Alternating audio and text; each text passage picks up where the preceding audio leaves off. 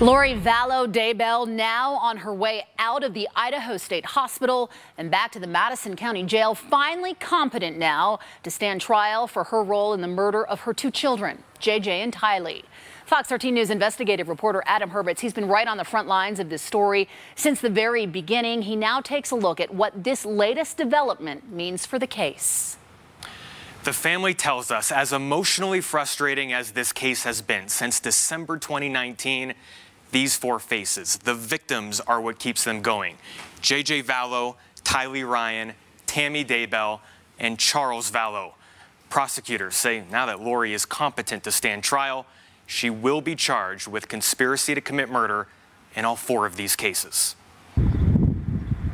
It has been nearly 2 years since investigators found the bodies of JJ Vallow and Tylee Ryan, buried in Chad Daybell's backyard in Salem, Idaho.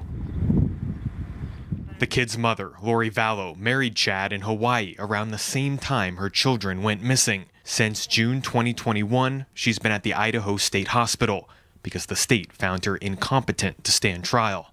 I think that Lori has played her games, and to where now she can't play them anymore. Each step of the way, JJ's grandparents, Kay and Larry Woodcock, have been in the courtroom. They don't plan to stop, especially with the couple scheduled for trial in January. We will be there. We'll be there, and I'll be sitting as close behind her as I can get, because she's going to look at me this time. I want her to feel me breathing behind her. Do you think it affects her? Not really. I think she just...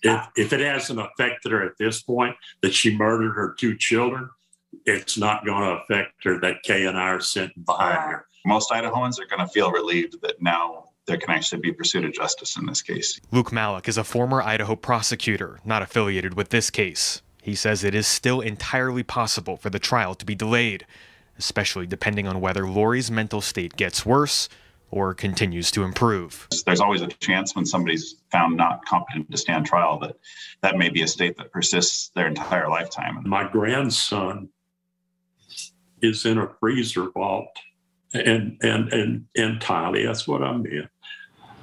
But we want some closure. Lori's next court date is scheduled for next Tuesday, April 19th. The state plans to try the case against both suspects at the same time in Ada County.